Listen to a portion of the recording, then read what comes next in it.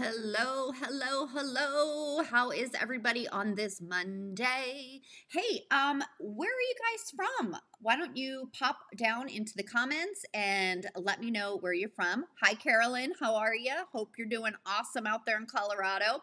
So today's weather is kind of dismal, drizzly, nothing too much to write home about. So hopefully you guys have it better than I do. Hi, Barbara. How are you? So anyway, I am super excited about this topic because I think that we can all use a little refresher. We need to step outside of our comfort zone. I try and tell myself that all of the time. So I see people are still hopping on. Welcome, welcome, welcome. So excited that you're here. So again, for those that might not know me, because there are people that don't, my name is Lisa Kaye, and I have been long arming since 2004. So machine quilting since 2004. So I've been at it for quite a while. I've done a lot. I've taught everywhere, went international. So you will be able to check all that out if you visit my website. I'm getting my new bio page up. I hate talking about myself. I hate promoting myself. But I'm going to tell you, my business coach is like, you have to introduce yourself. I don't like to do that. Anyway, oh my gosh, I see a lot of you. Sue's like, how many Facebook pages do you have? Well, Sue, I have, this one is my free one. This is my business page. Then I have my personal page. And then I have obviously the Facebook group for Tribe and the Facebook group for the Academy. So I'm so glad you found me this time. I'll have to get more specific as to where I am at so you can find me a little bit better. So give me a thumbs up if you use all three of the tools on your machine, meaning we're specifically talking long arms here. Your stitch regulator, your cruise control, which is where the needle keeps going at the speed that you designate, or manual. So give me a thumbs up, and heck yeah, I use all three because I don't know a lot of people that use all three.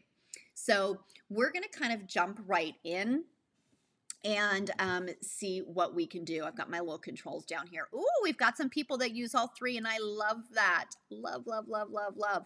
Hi, Carol. How are you? Hope you're doing well over there. I know it's evening for you.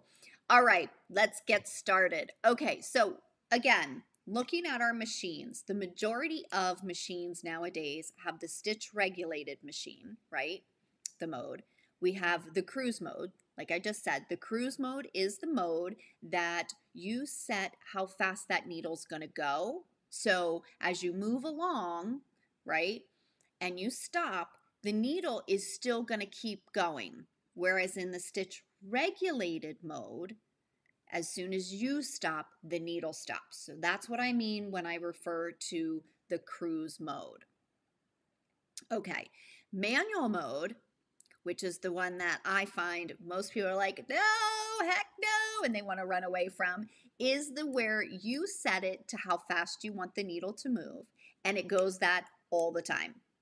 It just goes, goes, goes, goes, goes. So those are the three modes. So Sue, what are you saying over here? You don't like your needle to move without my intervention. It goes totally rogue. Okay. Yeah, I can definitely relate to that. So those are the three modes. So do me a favor, pop down into the comments and give me which one you use. And it could be 1, 2, and 3. It could be 2. It could be 1, whichever. But pop into the comments and let me know which of those three modes you like to use. All right. So I found that the stitch regulated mode is the one that people use the most. Okay. And I'd have to admit, when I first started quilting, this was the mode that I felt safest in, right? Because when I stopped the machine, it stopped. So I like to use stitch regulated mode. It's pretty rare. Every once in a while I'll use it when I do ruler work. just because when I reposition my ruler, I don't want my needle moving. But really, in fact, for those that know me, when I am doing ruler work and I need to move my ruler, I stop my machine completely, because I don't want to bump it, and have to pull out, the seam ripper. There's nothing good that comes with a date with Jack the Ripper. So I avoid it at all costs. So, but I do find that most people, when they first start and they only stitch in the stitch regulated mode. Carolyn, what are you saying here? Just going to add this. Hopefully it'll come up. No, it doesn't come up. Okay. So all depending upon what I'm quilting. You know what? I'm going to go back through the comments after. So keep them coming. I love to see them. But yeah, just keep them coming and then we'll go back through. If you have a specific question, just quickly put a Q in front of it, so that I know that it's a question and I don't buzz on past it. Okay, so that's the stitch regulated mode. So that's the mode that most people use when they're first started. The cruise, this is what I am in almost all the time. It is great for doing ruler work, but like I said, what's going to happen is when I reposition my ruler, I will stop my machine completely. Okay. So even though I could have a couple, needle up, needle down to get my ruler moved, I like to stop it completely because I don't want to have to pull out the seam ripper. So now the cruise, you can set that needle, right, to go as quickly or as slowly as you want. So typically when I'm in ruler work and I'm doing this, I have that cruise set on 250 RPMs. So again, I think some machines are different, but that's what I set it at. When I'm doing motifs, like if I'm doing my feathers, then I've got that all the way ramped up to probably about 750. 800, depending upon the size of the feathers that I'm doing. So, but I love this mode. I think this is where I live most of the time. So hopefully you guys have cruise mode because it's really, really good. Okay, so manual mode. Now this is the mode that people are most afraid of. And what I'm going to try to encourage you to do is not be afraid of manual mode. It has its purposes. It's a great tool. So I use manual mode when I am doing fill work, and not all fill work, specifically my pebbles, my stippling, and nobody's going to be counting my stitch length, so I'm not concerned. And I find that I get a much nicer I don't much nicer feel to my machine when I'm in manual mode trying to do those things. The stitch regulator isn't trying to catch up to me or anything like that. So that's kind of where I use the manual mode. So pop into the comments, let me know. Heck yeah, I love using manual mode for my fills. Now, with that being said, just like I tell you guys to try and get out of your comfort zone, I try to get out of mine as well. So every once in a while, I will turn to the manual mode and I will do my motifs. And the only thing I'm concentrating on is actually moving at a steady pace. I'm not worried about necessarily how they look because typically it's just a practice piece, but I just try to move at a nice steady pace to see how consistent I can get those stitches. So I'm not saying you have to do that, but it is quite fun to just turn it on and play. It's a very soothing sound. So I think I've said in the past that when I'm at my sewing machine, it's a very soothing sound. And if I'm having a bad day, I know I've got to get down and do some piecing of some sort because it kind of puts me in a little bit more of a Zen mode. And that's exactly what the manual mode on my long arm does for me. It's just a nice steady sound. There's no ring, ring from the stitch regulator, which you just don't ever want to hear. But yeah, so hopefully you guys use manual mode as well. Um, so again, that stitch regulator, one of the things with the stitch regulated mode that I'm not overly fond of is typically there's a little bit of a hesitation as you try to move. And I've taught on all brands of machines, and so it's not any one that does it. It's I've found almost all of them do it. So that when I'm doing ruler work, that's kind of why I like the needle to kind of keep going and I use cruise, because if I'm not and I'm at a dead stop and I try and like get going, there's a hesitation and sometimes you have that one bigger stitch. And so that's one of the reasons why I don't use the stitch regulated mode. Now, I am by no means saying that stitch regulated mode doesn't have its niche and its home and its purpose, or because I think all of them do. You need to try all of them and figure out what you're most comfortable with, right? So, I mean, back when I started, stitch regulators were new. So we didn't have the cruise mode. It was stitch regulated or manual. So those were only two options. So play around with it and see what actually works best for you in each of the different applications that you do. So when I was doing pantographs, I typically stayed in stitch regulated mode because I was behind the machine and I was starting and stopping off of the quilt. So stitch regulated was what I used to use when I did pantographs. So the cruise mode, again, remember that needle is going to keep moving even when you stop, right? Depending upon what speed you had set it at. So just to kind of reiterate, when I'm doing my ruler work, I have it set around 250 RPMs, and when I'm doing my motifs, I'm more 750, probably around 750 for doing my motifs.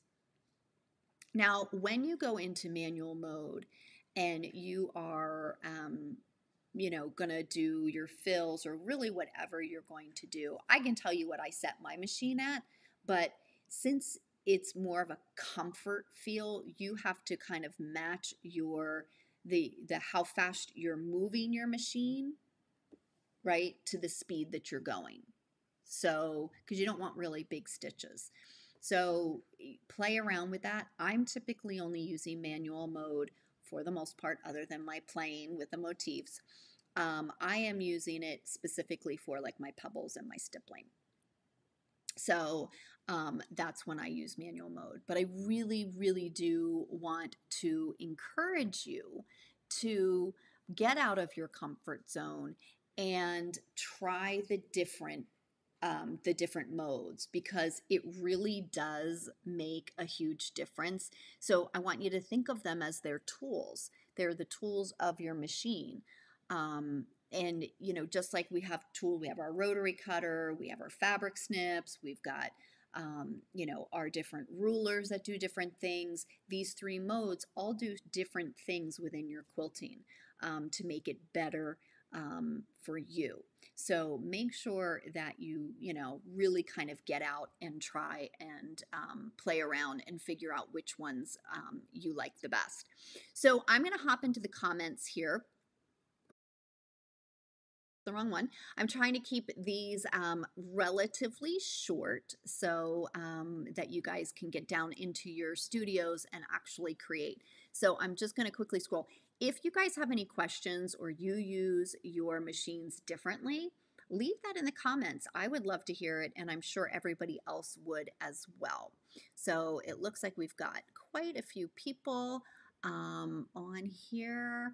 I love seeing Brenda on here. She is from like the town next to me. So hi Brenda, how are you? All right, just scrolling through. Okay, so it looks like most people like that stitch regulated mode. Yeah, number one. Oh, Gina likes the cruise control. Love my cruise control. But like as I'm scrolling through, it really is mostly stitch regulated. I should do a poll on this. But yeah, okay. So Carolyn says, I'm not sure why it's coming across in black. I'm going to have to fix that. So I'll just remove that and I will just chat it for you. So Carolyn says it's all depending on what she's quilting. She's tried stitch regulated with the Nultine and couldn't do it. And with the Bernina Q20, she's learned to love it. Awesome. That's great. Vicky, she uses all three. Especially when I've lost my groove, I switch modes and try again. That is a great thing. Yeah. Okay. So Sue says, if using precision, you don't end up with any little thread nests, ? So precision mode, Sue, like, because everything is, precision mode is stitch regulated or cruise control. So if you can pop that in, I'll come back to that because that's a good question. But I'm thinking precision is stitch regulated, but I'm not positive. So I don't want to make an ass out of myself. Okay, Jeannie, she uses manual, but found that different speeds work for different motifs. Yeah, I love, Jeannie, that you're in manual. I absolutely love that. That's awesome. So Tammy says that some APQS machines have a glide feature that will allow the needle to still slowly stitch in regulated mode. Since I don't have, yeah, so Tammy, that's actually what I consider the cruise mode. So mine is like BSR 1, I think, on the Bernina. I'm not sure, but I know A1 considers it a cruise mode. But the glide feature on the APQS, that's what I live in that cruise mode. So, okay. Okay, so precision mode, no, I don't get thread nests. So Sue's question was, if using precision, which is where the needle still moves, I guess you're asking, I don't end up with any thread nests. I don't end up with thread nests because I'm not allowing my needle to actually sit there and stitch numerous times in the same spot. So when I'm doing my ruler work, because this is typically when I really like it, I like when I hit go, that needle starts to move, right? Because then as soon as I start to move the machine, I feel like I'm trying to show you what I'm doing here. When you start the machine, there's no hesitation and I won't get any large stitches in that because of that. So it's like the stitch regulator doesn't have to like go, oh wait, she's moving now. Let's get a move on. Let's get that needle moving. So that's typically what I do. But when I stop, I'm actually stopping the machine for the most part. It's very rare that I don't stop the machine when I reposition my ruler. So I don't get thread nests. But if I sat there and I let my machine continually take stitches, I would get thread nests, I get thread break, things like that. So awesome.